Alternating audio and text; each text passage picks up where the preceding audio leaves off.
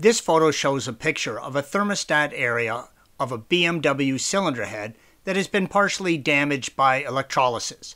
Notice how the aluminum has been eaten away and eroded by the chemical-electric reactions.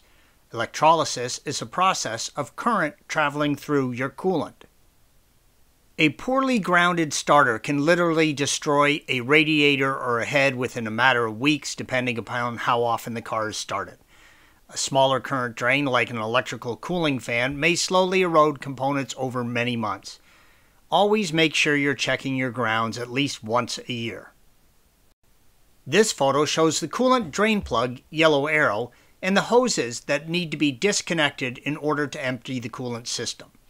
Green arrow is the return hose from the front radiator.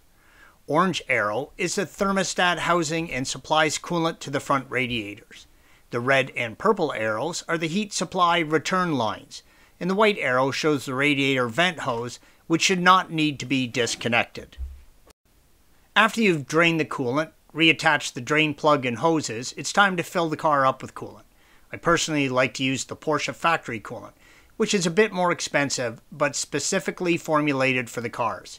However, if you use a standard off-the-shelf coolant that meets or exceeds the factory specifications, then that should work just fine. The red arrow points to the coolant level indicator on the side of the tank. The photo insert shows the trapdoor panel that hides the bleeder valve underneath. The coolant bleeder valve has a small metal clip on it.